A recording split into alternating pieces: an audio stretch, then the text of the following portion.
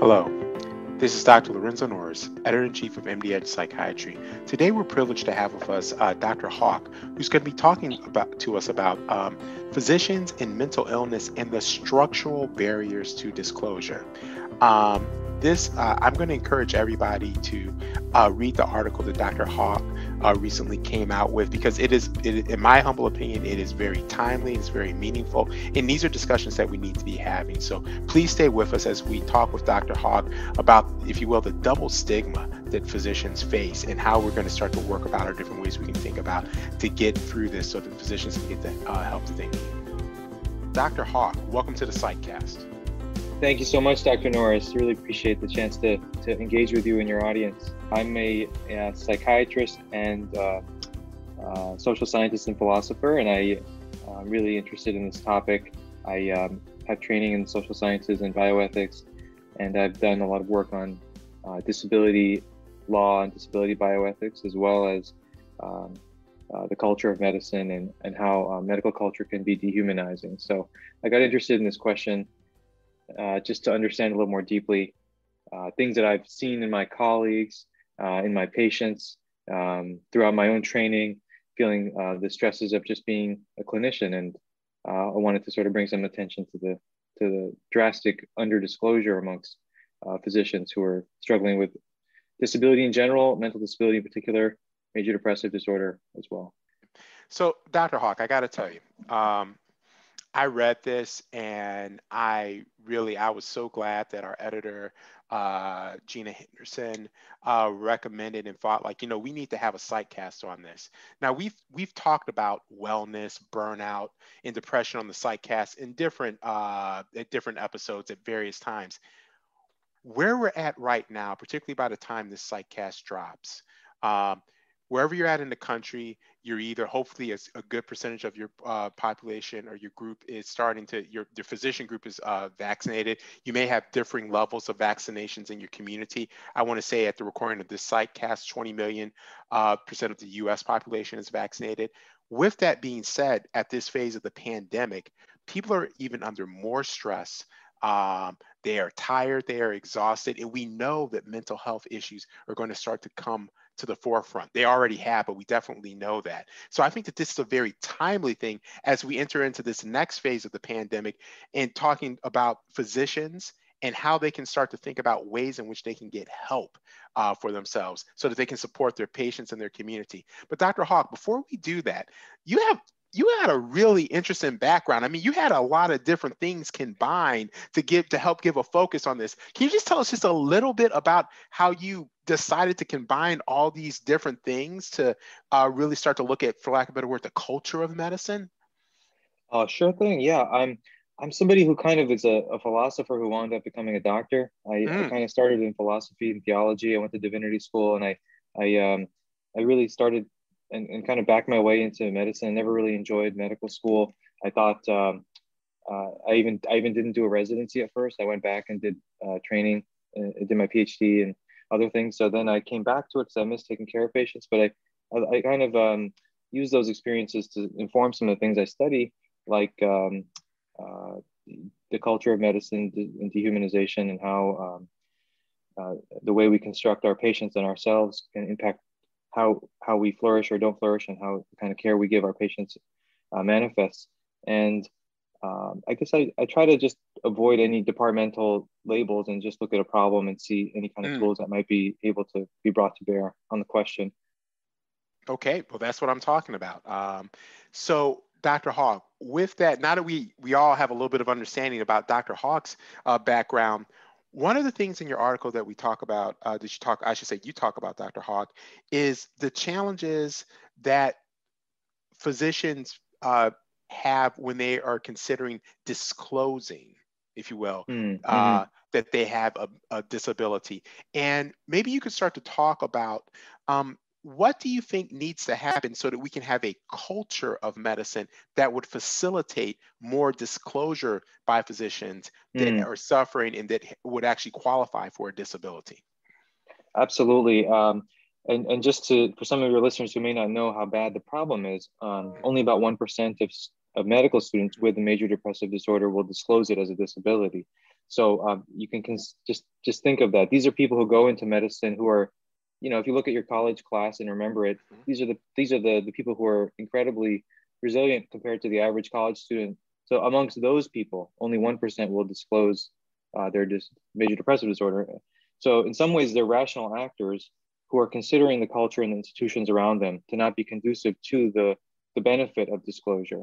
They will rather forego treatment and care and accommodations that are necessary, legal, and ethical, rather than face the consequences of doing that. And I think it's a big part of why there's high rates of depression and suicide amongst this population of people who are generally very conscientious, hardworking, resilient, emotionally regulated, just to even get to where they are.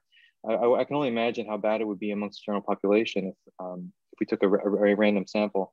And I think it's something that's not often talked about, but it is great at getting more attention, because we have, of course, a duty to care for those who care for other people, but we also have an ethical obligation to our patients, to all the doctors that get lost, who don't enter the profession, who don't retain themselves in the profession, who don't use their good experiences of working through suffering to, share the understanding and empathy they might have with our patients. And the health of our physicians matter in a way. I remember once when I was in my training, I offered to do we had to do a research project, and I offered to test well-being interventions on the physicians, and it wasn't even approved as a necessary quality improvement program. And I thought, well, why is that not even considered worthy of quality improvement? So that's kind of a cultural thing. And of course, the Therapeutic Alliance is all about being present and being there with your patient. But if we're not there, we can't give good care. So, and all of those factors really, I think, are necessary to this culture issue. But to answer your question more directly, I think there's a culture of ableism, the idea that if you're disabled in some way, you should leave the profession, that accommodations are sort of special treatment as opposed to equality in the playing field, that accessible education is not as rigorous in some way. There's also the idea that our default condition in our institutions, as well as in the culture at large, is invulnerability, imperturbability, as opposed to the human reality that our default condition is vulnerability. So if we build our institutions around the idea that we're all supposed to be invulnerable, you get a whole different set of problems. So I think that's a big part of the culture. The administrators tend to expect stoic struggle and linear lives, and the students tend to the students and us ourselves, we tend to have perfectionistic personalities. We equate moral worth with our professional progress. We think of help seeking as a weakness. By nature, clinicians are agreeable people. They're more interested in helping others than helping themselves. All these factors blend into this problem of the vulnerability, the construction of vulnerability in our culture. Then there's, I think, the ableism I mentioned. The third factor is the idea of becoming a doctor as a competitive enterprise as opposed to a cooperative enterprise, a shared enterprise that we have interdependence as opposed to independence about. And a fourth variable, I think, is our productivity tends to be valued more than our moral status and our moral behaviors towards each other. And I think those are the things that come to mind, but there's so many others. There's so many others, and you gave us so much to chew on there, so much to chew on there. Let's just kind of like unpack that a bit. I'm going to start with the idea of the invulnerability, because you do a masterful job in the article of really talking about from start at like just the admissions all the way through our training, all the way through fellowship, and I dare say particularly for those early career attendings, how but we are, in certain ways, we recruit for a certain level of invulnerability. And why? Because saying you're invulnerable seems a little bit like kind of like, gosh, are these docs grandiose or whatever, or something like that? But this is where I think it comes from. It's what you said, that stoicism. So that stoicism and being able to take or deal with whatever may come, or we like when people would applaud or clap for the doctors in the midst of the pandemic, and many of you might have been in institutions or places where heroes work here or something of that nature. It talks about that ability to serve regardless. As a matter of fact, we talk about in physicians the idea of it being selfless. But the other thing that you brought up, particularly in my role, people who are listeners of the Psychcast know that I'm also a dean in the School of Medicine. So when you said silent competition, I just literally almost jumped up. I was like, that's it. Dr. Haque has it. Silent competition, because no one's actually, at this day and age, I mean, in a lot of places, people aren't going to talk outright about the competition, but silent competition is absolutely, definitely just there and prevalent. And we just went through, for those who are not aware, the match. So again, whether or not you were thinking about competition or not, we have like flashpoints in medicine where silent competition definitely comes out. And so you take all of that, and I wanted you to expand just a little bit more on this, because I personally find this quite a bit. The idea of when you, for physicians, the idea of being told that, or even considering the idea of taking a leave as just absolutely something that is going to make the problem potentially worse, depending on who you're speaking to. Absolutely, Dr. Norris. I think what you mentioned is really on point. We tend to think our moral worth is related to our professional status or competence. Where if you ask any one of us in training, hey, you know, the guy who's making sure the floors are clean from, you know, pathogens, is he any different in moral status than you just because you have a doctorate degree? And everyone would probably say no. But yet in our the way we conceive of ourselves as worthy and better or less than good, it doesn't match up with you know, what we would think about others. So I think that's definitely on point. And taking a leave is a very serious thing for a medical student or pre-medical student or even a resident or attending. And often what happens is administrators are a little more risk averse. So it's a kind of like a first impulse sometimes when they see a problem. Sometimes inviting a leave or requiring or requesting a leave, depending on the spectrum of what is asked for. But the idea that sometimes disability is on a spectrum, and a necessary accommodation can often bring people back to some level of professional competence that might not necessitate a leave. Especially for the culture on the student side or the trainee side is one of essentially, if you get off the path, there's something wrong with you and you're never going back. It's like irreversible failure. And so that's on the student side where that cultural piece needs to change. But you can easily improve functioning and prevent a leave. Sometimes, I think that is such a powerful idea, and I'm going to say it again. And it's even something that I need to start to think about. When someone comes to you and they're having a challenge, and particularly when you don't even know what it is one way or another, we need to start to think, let's not think leave first. Let's start to think about, wow, how insightful and aware of you to come and speak to us. What accommodations or even what resources, what things can we put around you to continue to allow you to achieve? If we, again, as long as with this stigma, if we consider those coming, asking for either support or even just verbalizing what they're going through as a sign of weakness as opposed to a sign of strength, that is going to be a problem. But instead, if we just start to look at it, and I'm saying that very like forcefully on purpose, even for myself, for my fellow deans or administrators out there, we need to not think leave first, because I personally think that that's going to be able to engender a lot of trust in our colleagues if we don't immediately jump to that. Clearly, if a leave is indicated, then a leave is indicated, but that you have a range of options and we should not just automatically jump to that. And something that you mentioned in regards to culture, we're going to get into this a little bit later in terms of admissions and training, but it's so important, this culture of changing the culture, making it known that accommodations are available for you, making it first and foremost that everybody knows that no, our institution believes in this and that we have all of these things there for you. Could you comment a little bit about the accommodation aspect? Absolutely.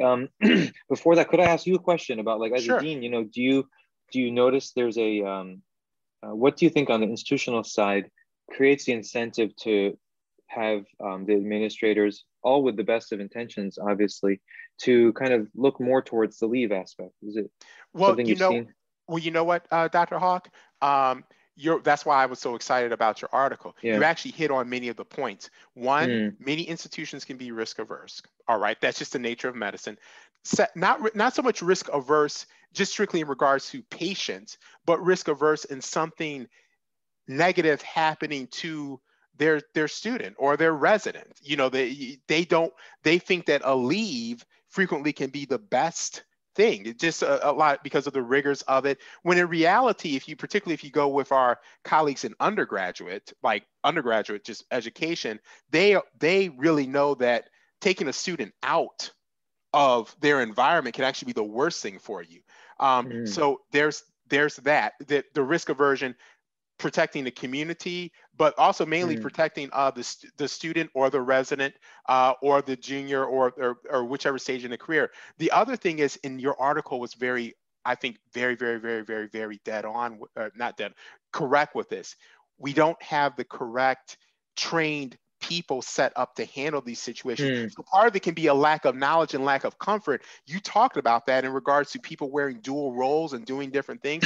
So Hmm. there's more factors in that.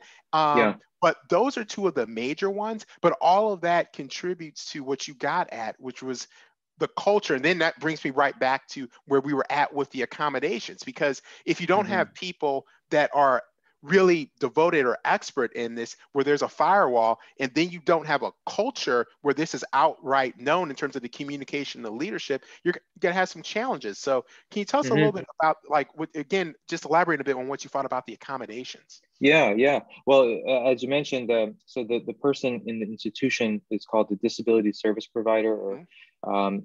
that person is often under resourced first because the institution may not be getting around to that financially. But if they do have somebody, it's often somebody who's for the whole university or just for the whole campus, like the whole medical campus, public health, basic science, medicine. But the problem is that this person, first of all, needs to really understand the unique issues that arise in a clerkship or in a residency, and the way medical curricula evaluate people and the way they organize their trainings. So, say I'm a student who has some issue that arises, and I go there and I say, look, this is what happened, and I'm seeking accommodations. They might say something like, okay, so what what should we do? And the student might say, well, that's why I'm here to ask you something about this. Like, I don't really know Mhm. much about how your cardiology rotation works. So tell You're, me, like, what. So yeah. the student will often wind up doing a research project on themselves just to get their own administrative help.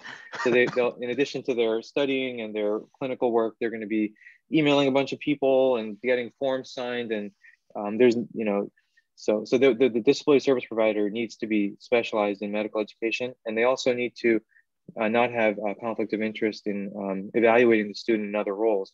I've heard a story of a student who's the person writing their dean's letter was also the one helping them get accommodations. So they didn't really want to tell them the whole story.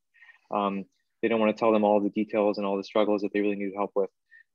Of course, it's all well-meaning. It's just the structures of the way institutions are organized. So there needs to be trust and trust for confidentiality. There needs to be neutrality when it comes to the mediator role. And the third thing that often happens is that when a faculty member challenges the accommodation, they are a trained clinician. So their natural tendency whenever somebody tells them about a clinical problem is to say, all right, let's talk about the differential. Tell me Mhm. your symptoms. Tell me your Right. symptoms. Let's see if you really have this thing going on. And so then, of course, that's not their role. Their role is to say, okay, we got the letter from this person asking for accommodations, just like they would treat their patient when Mhm. they're writing a letter on their behalf. They would say, listen, that you don't have to tell your boss what's going on. You just have to tell them this is what is my necessary accommodation. But of course, we want to dig. So Mhm. so disability service provider is very important as a mediary, and I think that resonates for a lot of people who've been through the process and tried to get help. Yeah. From No, talking to people, I've heard that.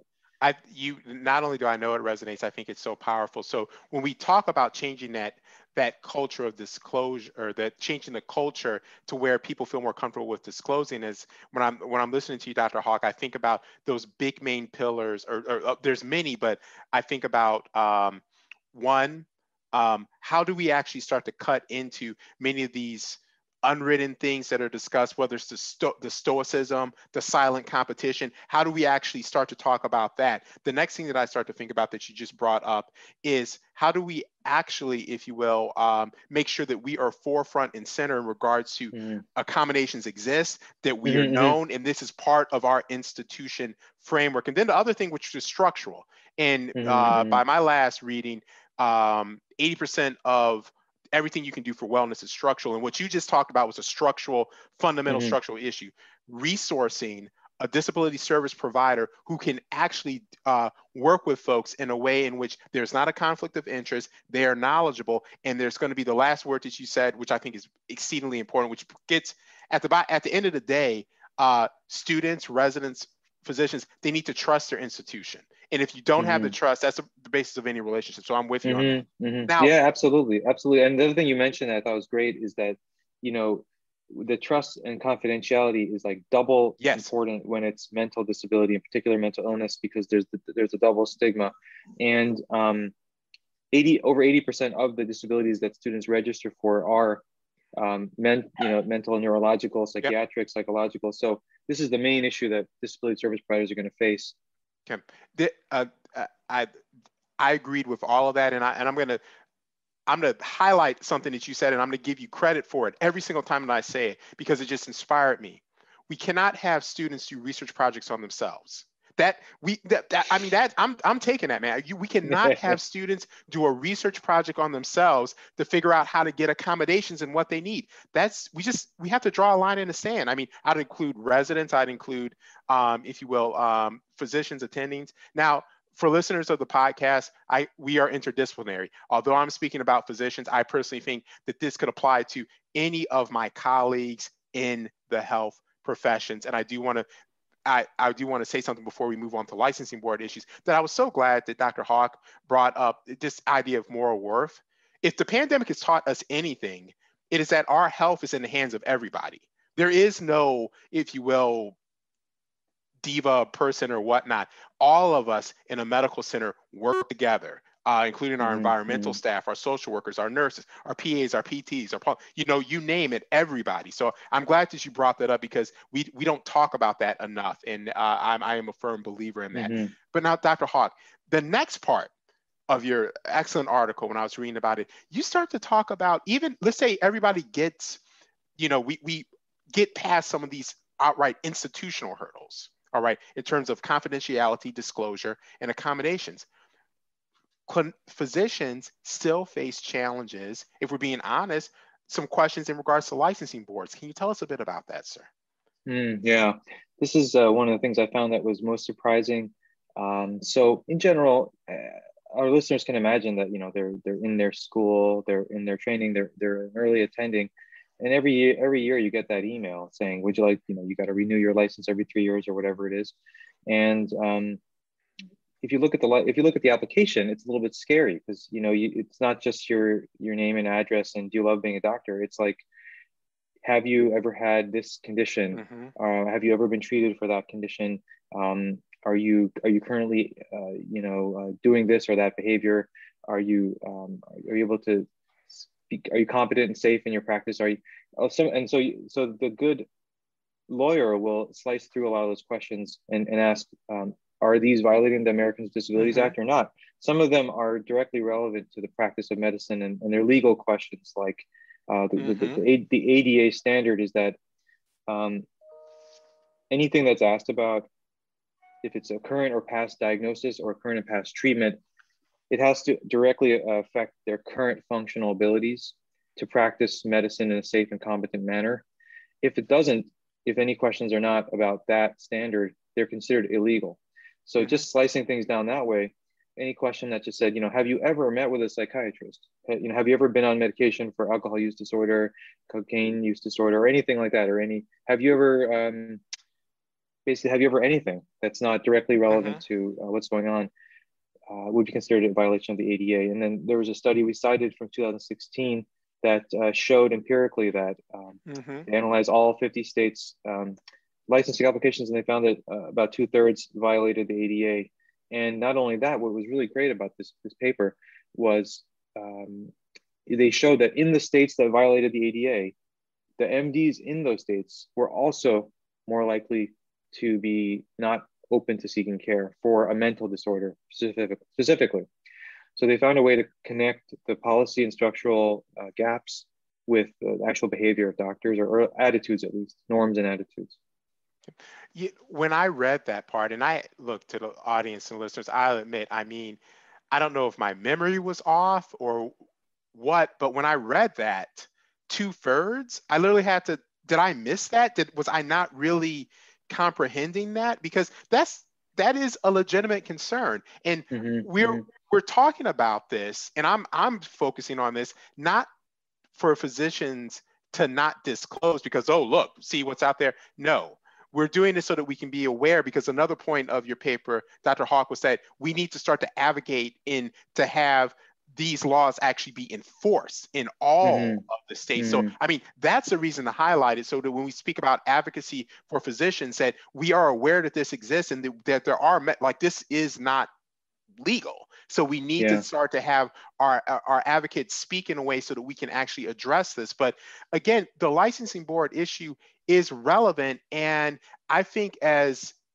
if you are, again, I'll go put on my hat in terms of an advising dean, or if you're a residency director, or if you're a mentor, you have to be knowledgeable about that this exists. That should not stop you, though, in terms of, again, as you said before, going with a disability service provider or referring someone to one, or if you will, thinking about, okay, how are you going to address it? Because even though this is the case, you do not want to not disclose, but you do. I believe that, knowledge is power. You want to be you want to be aware of it so that you know how to work with it. But I have to, the licensing board issue was very, very big. Yeah, I was just going to add to that a little bit and say, in some ways, what these clinicians or doctors are doing is very rational. They're saying to themselves, look, I know that these physician health programs and these licensing boards are basically, they're more punitive than therapeutic. They're not restorative. They're not looking at the person and saying, how can we bring this person back to functionality and health and integrate them back in? That's their intention, I believe, and they're good people.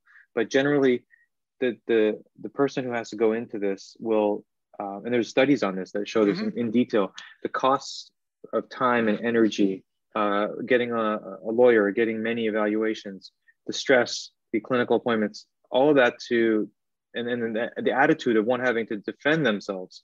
Yes, I did say yes to this question, but now I'm like on the defense saying, wait, I have to prove that I'm competent and safely able to practice now, as opposed to this having and even though the board has asked me a question that's illegal, now the clinician is in a position of defending themselves.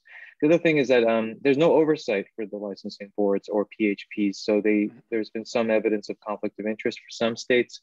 And there tends not to be as much parity in mental and physical health.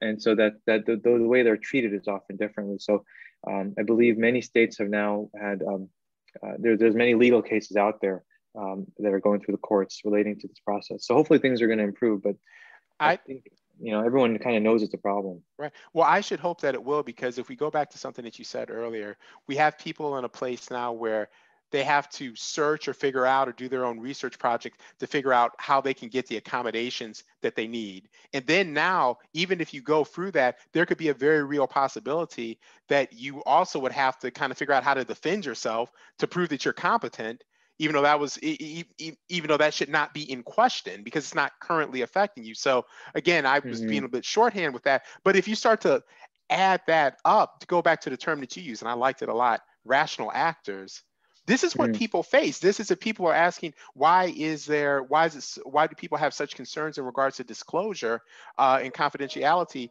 This is that reason. And when I speak with people across the learner continuum, from UME to GME to fellows to early career psychiatrists, all the way up to senior clinicians, everything that you just pointed out is right there. So Dr. Haque, with that in mind, walk us through some of the things that, if you had your wish list, if you could, just kind of craft or blueprint it yourself, what would admissions and training right from the start look like in terms of for physicians and disability and accommodations? Right. I would say the summary would be, let's treat our doctors just as we would treat our patients, with no less compassion and less generosity of spirit and openness, which means we would never advise our patients to just essentially sleep more and do more mindfulness to solve these kind of problems. We would look into the root causes, and we would find them interventions that were appropriate to their level of distress or dysfunction, and we would find a restorative approach to their lives. And in detail, that means when people are applying to school, we want to first be concerned not to lose people in the pipeline. There's been a lot of progress for people who are facing physical disabilities, needing accommodations and access to like wheelchairs and visual aids and things like that. But in terms of mental disability, it's still far behind. So in admissions, the first thing would be to have clear and inclusive and welcoming messaging to people, so that they know clearly that they're not going to be penalized for advising people. I remember even 10 years ago, one of my part-time jobs was helping people to kind of like, there's a pre-med advisor for college students, and people would often ask me, should I disclose this thing? Should I disclose this diagnosis? And back then, 15 years ago, I would always say no. I would say, no, definitely don't do that, because you know why? This whole profession is interested in helping people, but they're not interested in helping you. They want you to be the person who is an exception to all of the rules. So the first thing would be getting rid of the fear of being penalized. Number two, I guess, would be making sure that policies for disability access and accommodations and confidentiality are made known, so that people know when they're going through their training and their schooling that they can get help when they need it, and that these people who are struggling with disabilities are welcome. They're not just tolerated, but they're actually welcome and they're appreciated, because in our movements for social justice in medical schools, there's been great progress to increase opportunity and rectify disadvantaged and underrepresented groups. But disability has generally been not included in that as much as it probably should be. And so that's sort of like that kind of messaging and knowledge that, like, you're not just tolerated, but you're really welcome here. And we appreciate your experiences and unique way of being in the world. Contact information for your disability service provider should be available from the beginning. There shouldn't be, the policy should be public. People should know what to expect. Just like they should know how to get a dean's letter. Everybody knows how to get a dean's letter. Why doesn't everyone know how to contact their disability service provider and what will happen after they do? It's not that when you send an email, a bunch of people, in suits are going to show up and ask you to go to a dark room. It's going to be, a normal process that's, people are not going to overdo it or underdo it. It's going to be appropriate, necessary, careful, confidential. And clerkship requirements are often not announced in advance. So that needs to be improved also, because people who need accommodations don't even often know what they're going to need them for. They just show up to their clerkship, and then all of a sudden there's these things they have to do. And then they spend half the clerkship doing the research project on themselves. And then it's too late, because then 3 or 4 weeks go by and they say, what's the point? I didn't learn anything in this clerkship class, emailing people till 3 in.the.morning every night. So I guess that's a summary of training and admissions. Yeah.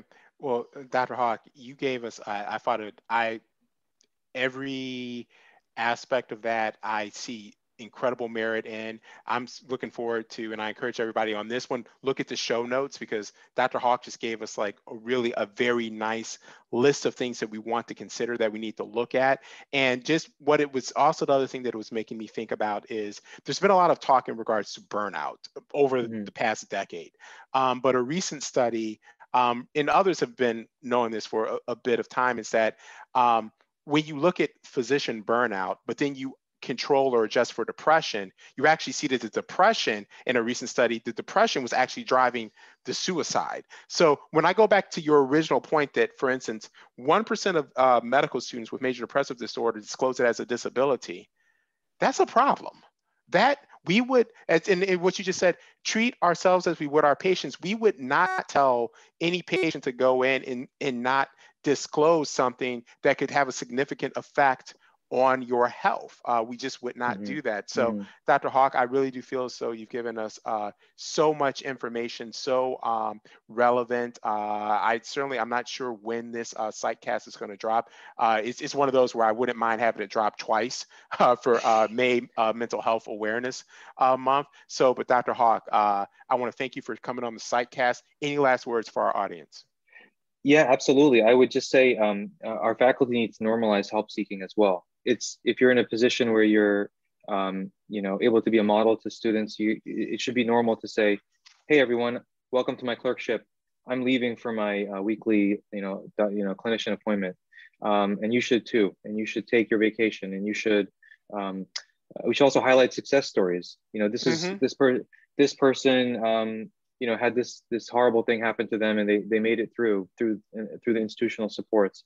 And I think American culture is very individualistic and has a libertarian streak, and because of that, I think it gets human nature wrong. We are fundamentally interdependent and vulnerable. We're not fundamentally individual and invincible.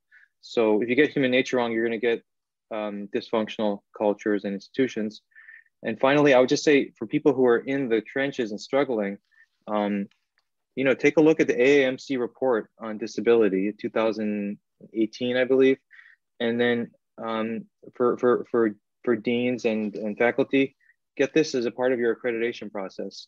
Make it be something that can be held with not just carrots, but also sticks. And the Federation of State Medical Boards has recommended these changes, but has not yet enforced them on these American Disabilities Act questions. So there need to be some enforcement for licensing applications. But we would also encourage the Department of Justice to issue guidance and ensure uniformity in practice. But ultimately, it's going to come from students and faculty and staff and people who get kind of eaten up in the process and have had enough. Dr. Haque, I want to thank you so very much for appearing on the Psychcast. I certainly would look forward to speaking with you again in the future. You share with us so many wonderful insights in regards to physicians and disabilities. I'd definitely be very curious to see what other insights that you have in regards to the culture of medicine in the future. Thank you so very much. Thank you, Dr. Norris.